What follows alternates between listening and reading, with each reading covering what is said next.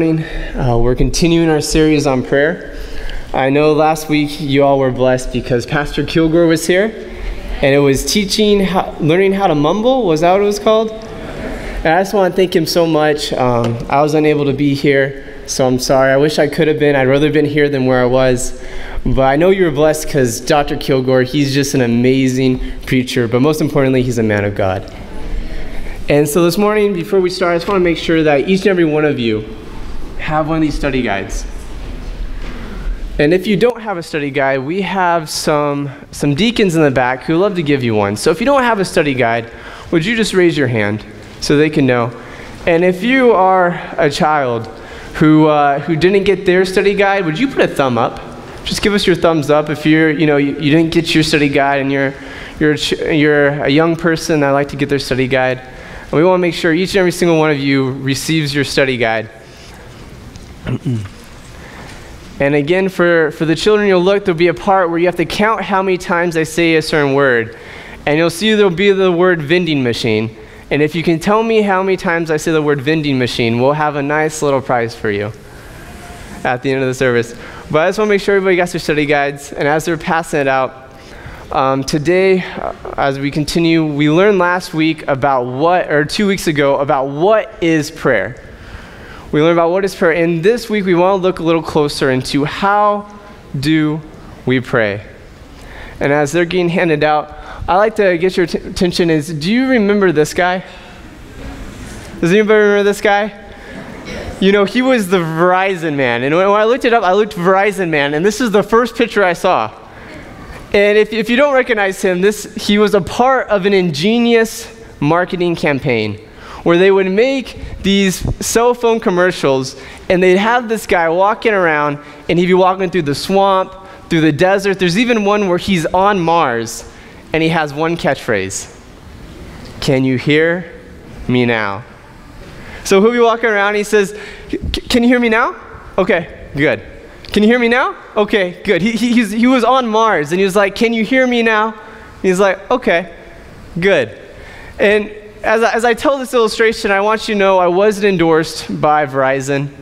I have AT&T, so don't worry. But my question for you this morning is, have you ever felt like asking God the question, "Can you hear me now?" Have you ever been praying and felt like your prayers haven't gone further than the ceiling? Have you ever felt that way? Well, today we're going to look at how do we pray. And even more, we're going to look at the elements of prayer and if there are some roadblocks that can keep our prayers from being answered.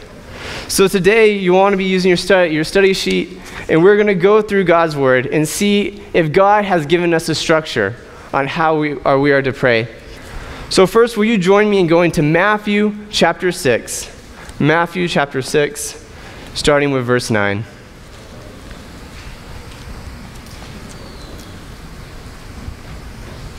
Matthew chapter 6. Verse 9. And once you open it, we all know this. It's the Lord's Prayer. And I'd like for us to read it together. So it's Matthew chapter 6, verse 9. When you get there, give me a hearty amen. Amen. Amen. And it says, "In this manner, therefore pray, Our Father in heaven, hallowed be your name. Your kingdom come, your will be done, on earth as it is in heaven. Give us this day our daily bread, and forgive us our debts, as we forgive our debtors. And do not lead us into temptation, but deliver us from the evil one. For yours is the kingdom, and the power, and the glory forever. Amen." And this brings me to the first one, because do you notice what the first thing when we pray? We says, "Our Father who art in heaven." And you see, the first thing when we pray, we need to start with adoration. Because, God is so amazing. When you pray, we need to remember that God is the God in heaven. But not only is he the God in heaven, not only is he our creator, our sustainer, but he's our life, he's our joy, and he is love. So the first thing we do when we pray, we need to adore God for who he is. The second thing we can find in Revelation, turn with me there, to Revelation chapter 5, verses 13 and 14.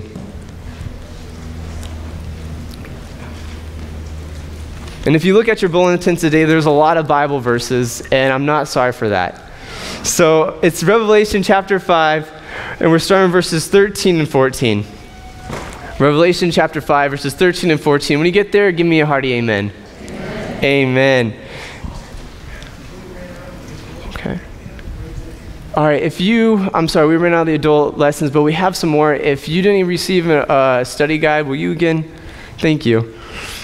So going back to Revelation chapter 5, verses 13 to 14, it says, "And every creature which is in heaven and on earth and under the earth, and such as are in the sea, and all that are in them, I heard them saying, blessing and honor, glory and power be to him who sits on the throne and to the Lamb forever and ever." Then the four creatures said, Amen. And the 24 elders fell down and worshiped him who lives forever and ever. So we see the second element of prayer is praise. And we have so much to praise God for, don't we? I want us to take a moment. Let's just take a big, deep breath. All right, listen.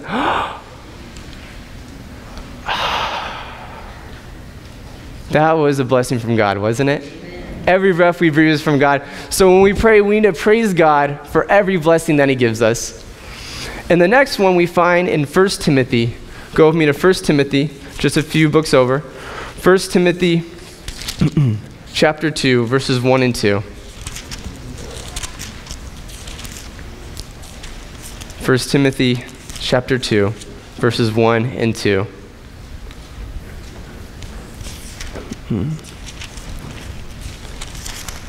And it says, "Therefore I exhort, first of all, that supplication, prayers, intercessions, and giving of thanks be made for all men." And the second part I want us to focus on is, we can actually combine the first two together, praise and thanksgiving. But when we pray, we need to thank God, and we need to praise God for everything he does, don't we? It reminded me this last weekend when I was in California, I had the opportunity to talk to a recently hired principal. He's working at one of the major academies in Oregon, and we were talking, and he shared the story with me. He said, I'd just been hired for a week, and I was at the Oregon camp meeting. And for any of you who ever been at the Oregon camp meeting, it's huge. Everyone goes to it. He was telling me that people even work their vacation around the camp meeting. And he said, so I was at this Oregon camp meeting, all these parents were wanting to talk to me, and he noticed that there was this old fellow in the corner who kept his eyes on him. He said, so finally when everybody left, this old gentleman came to me, and all he said, hello, and he introduced himself, and he asked me a question. He said, every day, do you write down your blessings?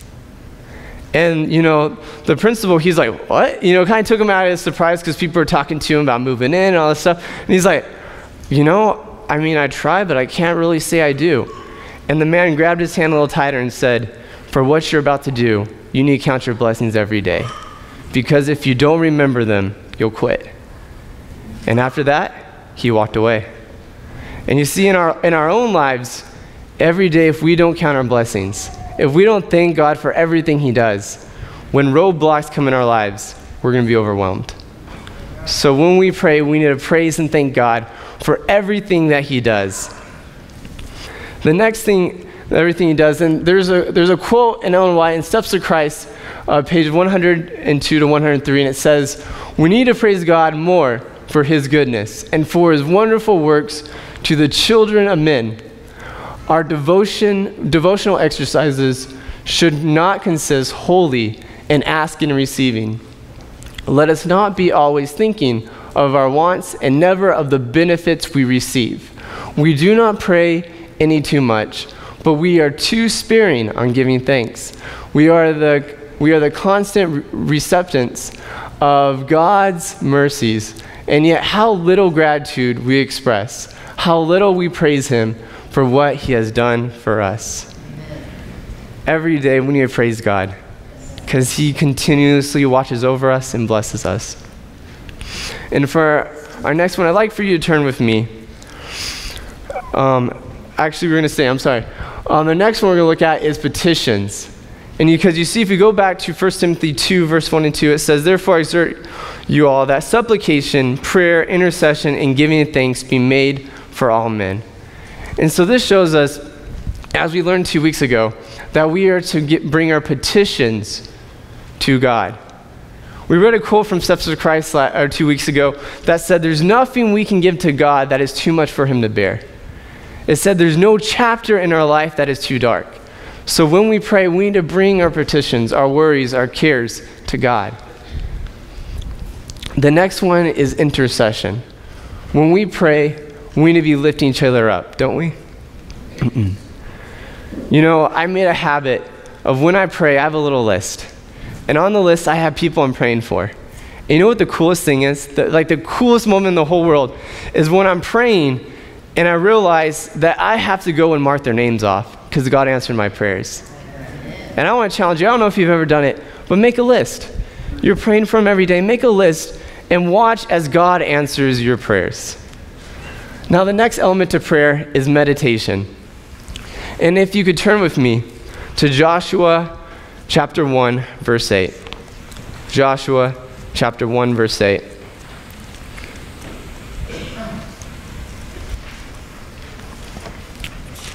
Joshua chapter 1, verse 8. And when you get there, give me a hearty amen. Amen. And it says, this book of the law shall not depart from your mouth, but you shall meditate in it day and night, that you may observe to do accordingly to all that is written in it. For then you will make your way prosperous, and then you will have good success. So when we pray, we need to take a time to meditate on God. Now, when I say meditate, I'm not saying that we should do as the New Age meditation is, where we empty ourselves of everything. No. But when we meditate, we need to think about a loving God.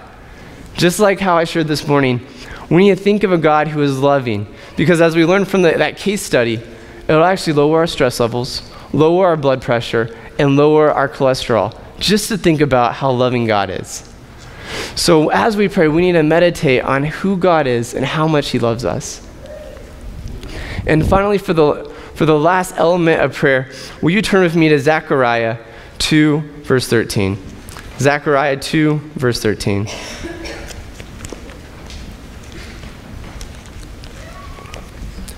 Zechariah 2, verse 13.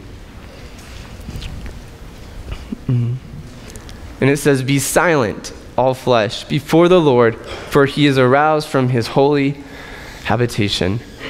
And then next will you go with me to Ecclesiastes 5, verse 2. Ecclesiastes 5, verse 2.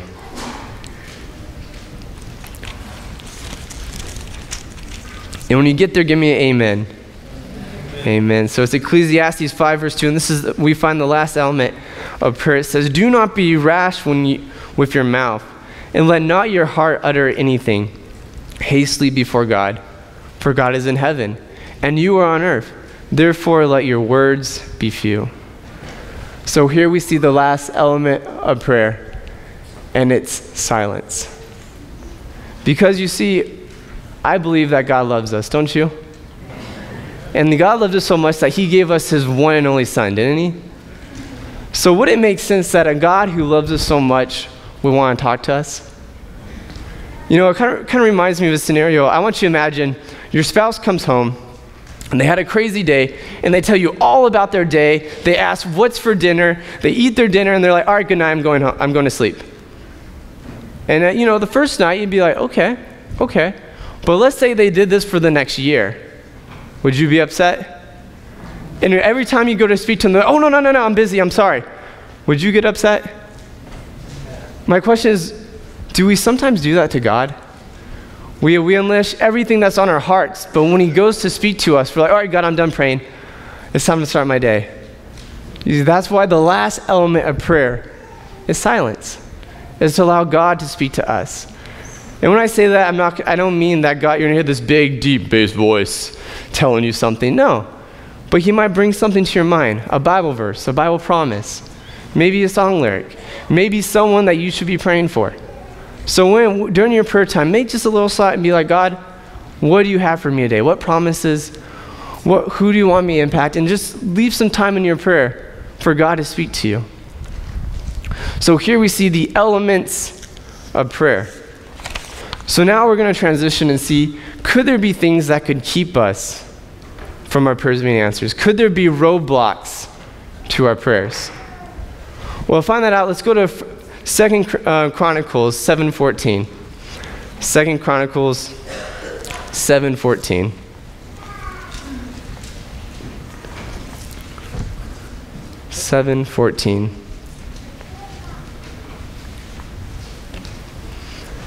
And here we'll see one of the first roadblocks to our prayers. And it says, "If my people who are called by my name will humble themselves and pray and seek my face and turn from their wicked ways, then I will hear from heaven and I'll forgive their sins and heal their land." I will hear their land. So here we see that the first roadblock is sin. The first roadblock is sin because it said if they would turn from their wicked ways, he would hear them, wouldn't he?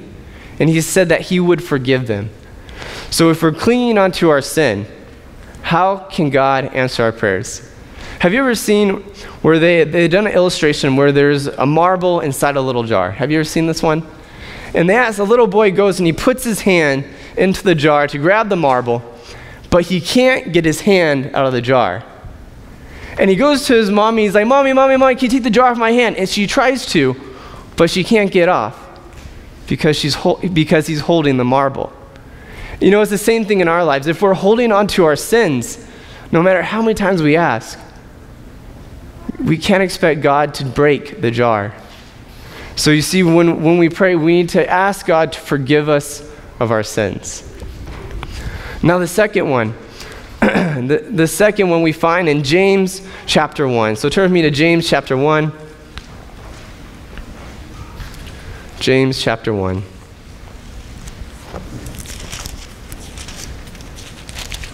James chapter 1, verses 6 and 8.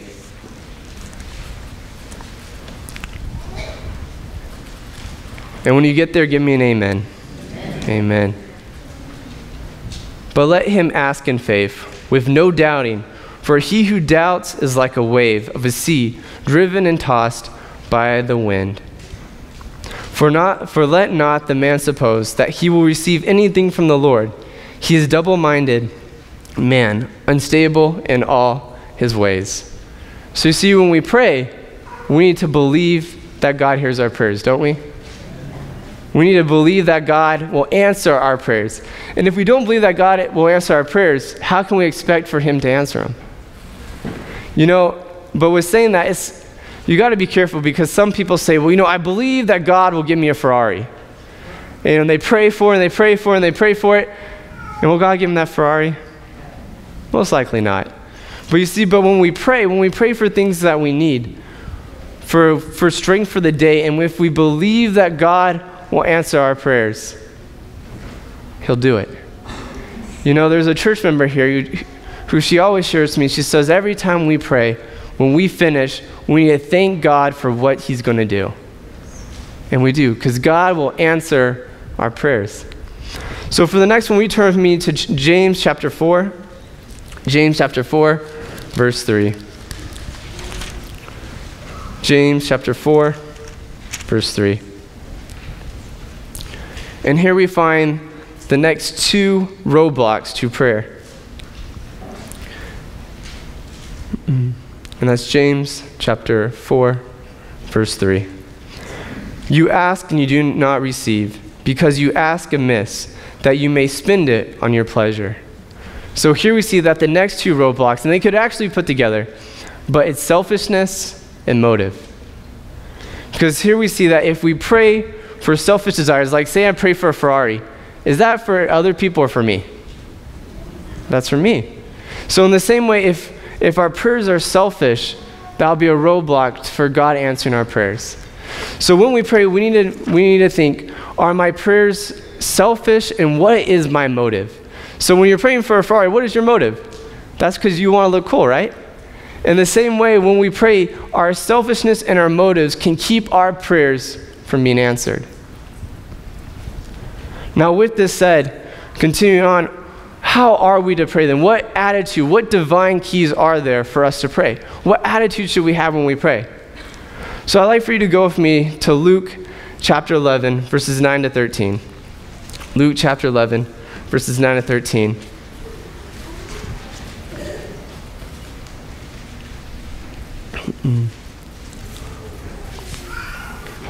Luke chapter 11, verses 9 to 13. And it says, "So I say to you, ask and it will be given to you. Seek and you will find. Knock and it will be opened to you. For everyone who asks receives, and he who seeks finds, and to him who knocks it will be open. If a son asks for bread from any father among you, will he give him a stone? Or if he asks for a fish, will he give him a serpent instead of a fish? Or if he asks for an egg, will he offer him a scorpion? If you then, being evil, know how to give good gifts to your children, how much more will your Father in heaven give the Holy Spirit to those who ask him?" And I'd like for us to go to Psalms chapter 50. Psalms chapter 50, verse 15. Psalms chapter 50, verse 15.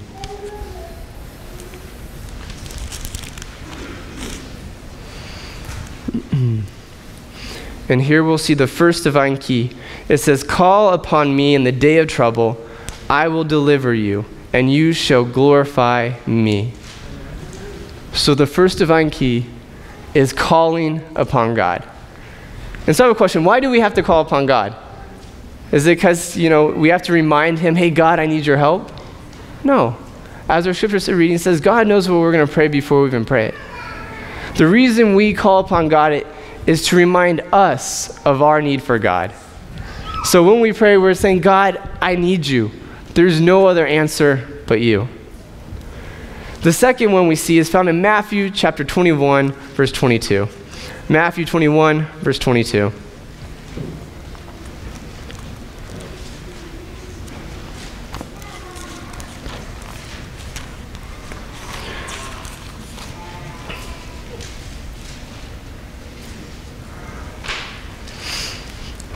And in Matthew 21, verse 22, it says, "And whatever things you ask in prayer, believing you will receive." So it's just like what we learned from the roadblock. If you doubt, you won't receive. But if you believe, you will receive. So when we pray, we need to believe that God will answer our prayers. So the second one,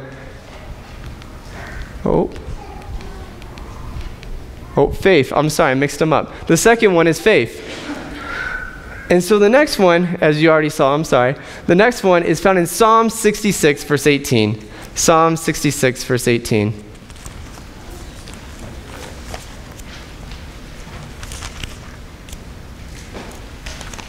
Psalm 66, verse 18.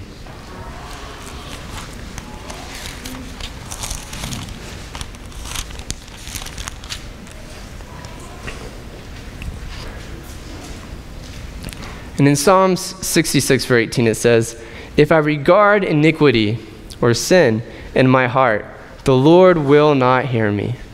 So when we pray, we need to ask God to forgive us from our sins. And as we learn that if we ask God to forgive us our sins, he'll forgive us.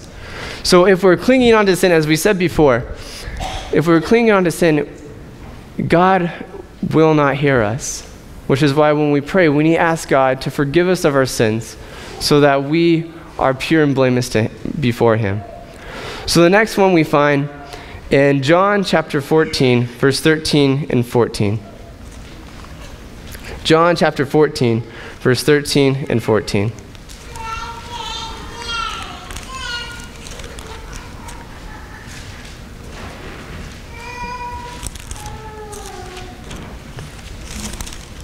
John chapter 14, verse 13 and 14.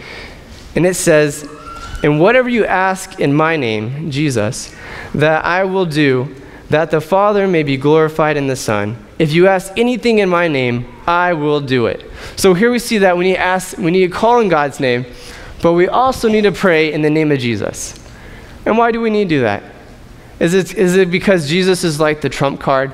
When we pray to Jesus, God has to answer? No. The reason we pray in the name of Jesus is to remind us that we have a high priest in heaven who loves us, who cares for us, and we can trust in him. So when we pray in the name of Jesus, it's not for his benefit, but it's for ours. And the next one we find in John 15, verse 7 and 10. John 15, verse 7 and 10, just one page over. And it says, if you abide in me and my word abides in you, you will ask what you desire, and it will be done for you. And verse 10 says, if you keep my commandments, you will abide in my love, just as I have kept my Father's commandments and abide in his love. So here we see our next one is abiding in Jesus. And how do we abide in Jesus? By keeping his commandments. Because it says, if you love me, you'll do what? You'll keep my commandments. And I'm not going to touch too much about this because next week, our head elder, Tom Bell, he's going to be preaching on love and obedience. But when we pray for God and when we're abiding in God, when we're following God's will, we can have the reassurance that God will always answer our prayers. The next one, the next one is found in Matthew chapter 18. Matthew chapter 18.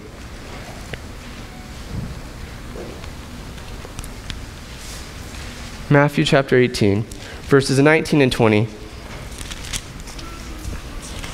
Matthew chapter 18, verses 19 and 20.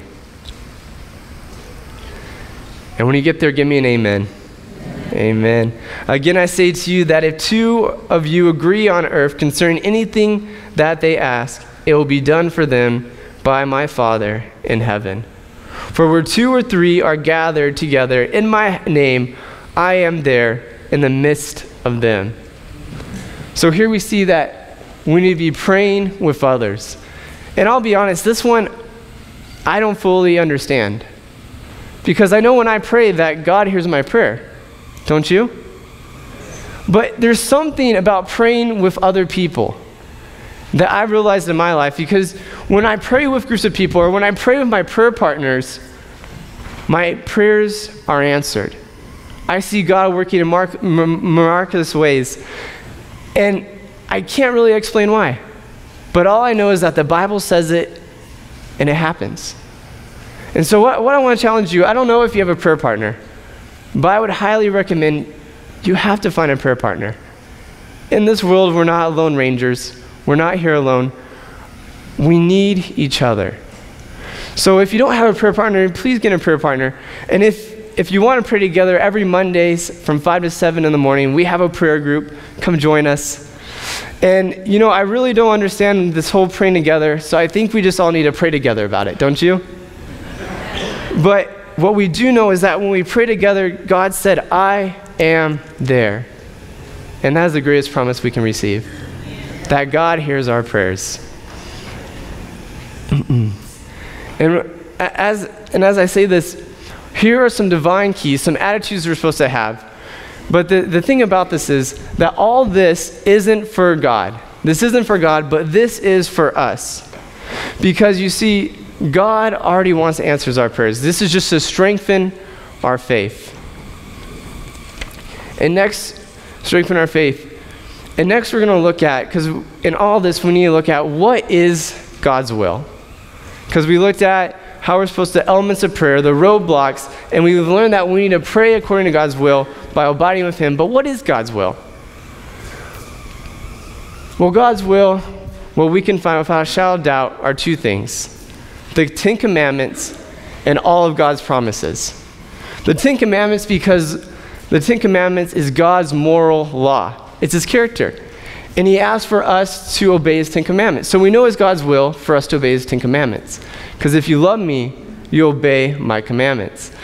The second thing is God's promises. Wouldn't it make sense that if God promised us that he wants to do something for us, he would do it? Doesn't it make sense? Well, now we're going to look at what are some of God's promises. The first one we find is in 1 Peter 5, verse 7. 1 Peter 5, verse 7.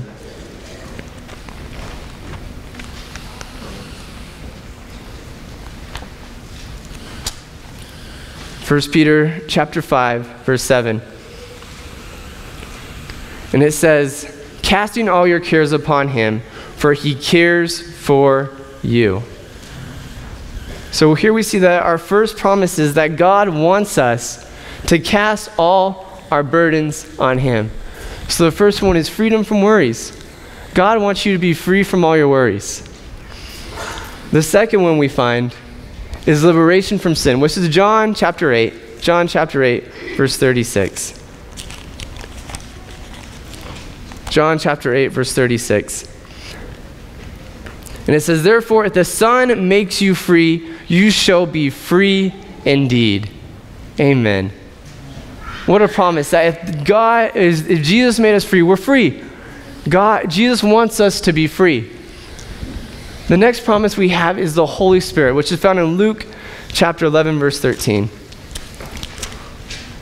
Luke chapter 11, verse 13. And we read it already. It says, if you then, being evil, know how to give good gifts to your children, how much more will your heavenly Father give the Holy Spirit to those who ask him? And as we had our series just a few months ago, we know what the Holy Spirit is. He's the comforter that walks beside us. And what a promise from God is that we will have the Holy Spirit. The next one we see is found in John chapter 1, verse 5. John chapter 1, verse 5. And it says, if any of you lack wisdom, let him ask of God, who gives to all liberally and without reproach, and it will be given to him. What a promise. If we are lacking wisdom, God will give it to us if we ask. And that gives me a lot of hope, because I don't know about you, but I think we've all been in situations where we have no clue what to do. But we have a promise that if we ask God for wisdom, to know what to do in the situation, that he will help us. The next one we have, and this is the most amazing one, go with me to John chapter 3, verse 36. And it's eternal life.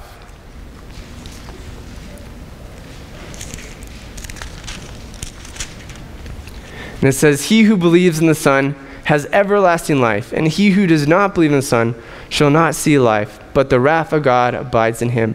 And what an amazing promise that if we believe in God, we will have what? Eternal life. There's no greater promise. And next, go with me to Matthew 6, verse 33. Matthew 6, verse 33.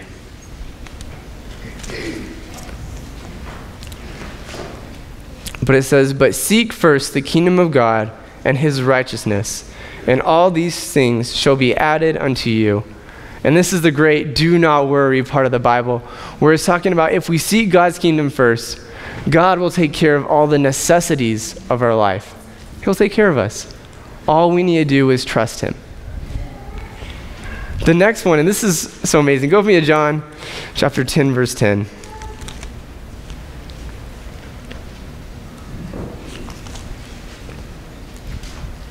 In John chapter 10, verse 10, it says, the thief does not come except to steal and to kill and destroy. I have come that they may have life, and that they may have it more abundantly. What a promise that Jesus wants to give us life to the fullest. Now, does that mean we're going to have mansions? Does that mean we're going to be driving the fanciest cars? No. But what that does mean is that we will live a life of love and a life of fulfillment, which is greater than anything the world can give. And that is a promise that God has given us. So when we pray for these things, we know that God will answer our prayers. The next one is found in 1 John 1, verse 9.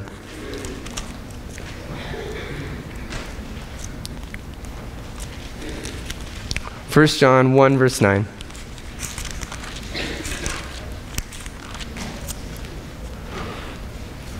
And it says, if we confess our sins, he is faithful and just to forgive us our sins and to cleanse us from all unrighteousness. And this is the promise. I don't know about you, but I messed up. I think we've all messed up before.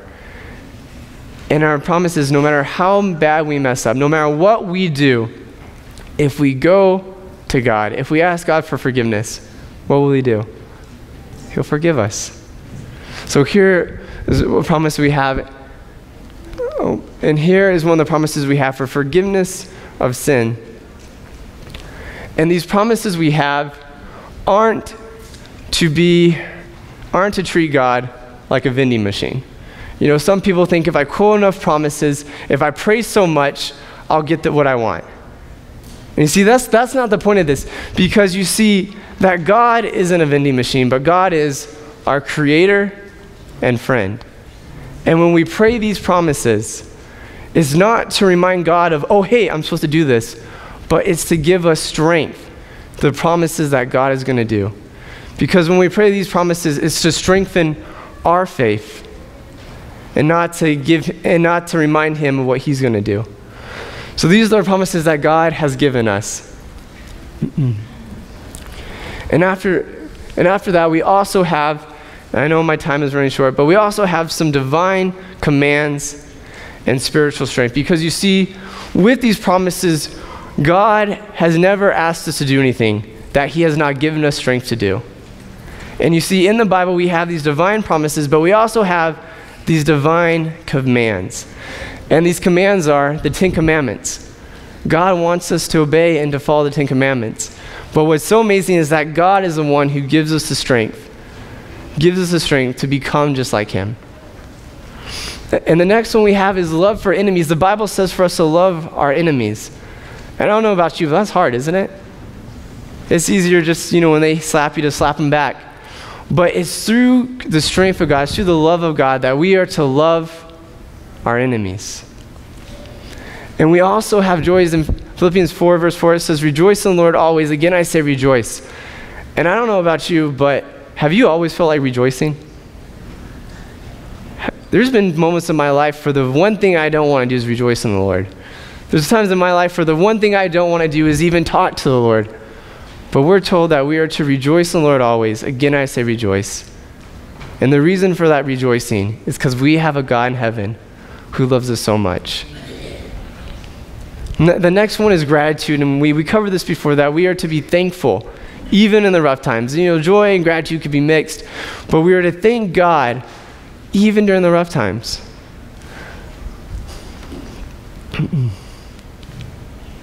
And finally, the last divine command we see is the proclamation of the gospel. God has commanded us, God has called us to tell the world about him. And if we could actually get the screen up, if that'd be okay. And you see, God has asked us to proclaim the gospel to everybody. And what the amazing thing is that when God has given us these commands, it is through his strength that we are to do it. And this Sabbath was the first Sabbath of the month. And for those of you who come in recently, every first Sabbath, Pastor Harley and I, we've been filling the baptistry. Now, the reason we fill the baptistry is because every month we believe that there are people that God wants to see in there. And I'm sorry, this whole time I've been preaching, and you can't tell, but the baptistry is full. And the whole time I've been preaching, it's been on the back of my mind that there are people out there are friends, family members that I know that you know that should be in there, aren't there? And our last promise is the proclamation of the gospel, and that's the reason we are here, isn't it? To tell the world about a God who loves them so much, who's done everything for them, a God that when you pray, he answers, a God that when you pray, he listens to you. And this is why we're here. And I'd like to ask you, we're talking about prayer. I'd like to ask you, take out your bulletin. And to close, I want us just to read our meditation. It's found in Steps to Christ, page 101. Because we're learning about prayer, but as we pray, we can't become hermits. And in our meditation, it says, God does not mean that any of us should become hermits or monks and retire from the world in order to devote ourselves to acts of worship. The life must be like Christ's life. Between the mountain and the multitude, he who does nothing but pray will soon cease to pray, or his prayers will become a formal routine. When men take themselves out of social life, away from the spirit of Christian duty and cross-bearing, and when they cease to work earnestly for the Master, who worked earnestly for them, they lose the subject matter of prayer and have no incentives to devotion. Their prayers become personal and selfish. They cannot pray in regards to the wants of humanity or the upbuilding of Christ's kingdom, pleading for the strength wherewith to work. You know, as we finish our short little series about prayer, we need to remember that as we pray, we need to remember why we're here. And that's to go home, isn't it? The only reason we are here is to go home. And as I was preparing this, and as I was thinking about this Sabbath not having a baptism, I was thinking, have my prayers become too selfish? When I read this, have I become just like that? Because my friends, we have family members, we have work associates that need to know about God, don't we? They need to know that Jesus Christ came and died for them. And if we're not working for the kingdom, what are we doing? So to close, I like first just to take a moment and to pray to God to help us refocus on what matters. To say, God, there's someone in my life that I know needs to know about you. And Lord God, may your Holy Spirit work with them. And Lord God, may you give me the courage to tell them about you. So let's just take a moment of pray to our loving God, and I'll close with prayer.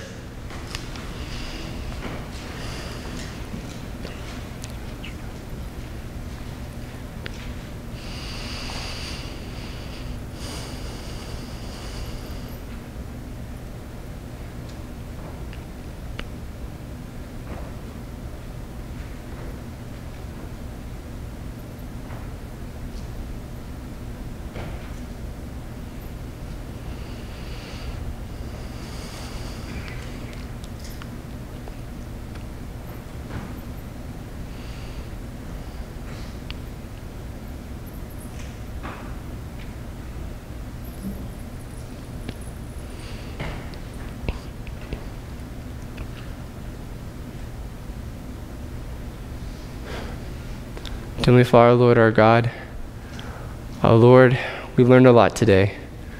We learned about prayer, the elements, the roadblocks, and Lord, we read about your promises and your commands. And Lord, it's just our prayer that you help us become refocused, that our prayers have powers, and that, Lord, we can trust in you, that you hear and that you answer our prayers. Lord God, we're tired of being on this earth. We know this earth is falling apart. And Lord God, please come. But Lord, we pray that when we go, that all our friends, our family members, our sons, our daughters, our work associates, our neighbors, that Lord, they'll be there too. So Lord, give us your Holy Spirit so that we can truly be Christians after your own heart. In your name I pray, amen.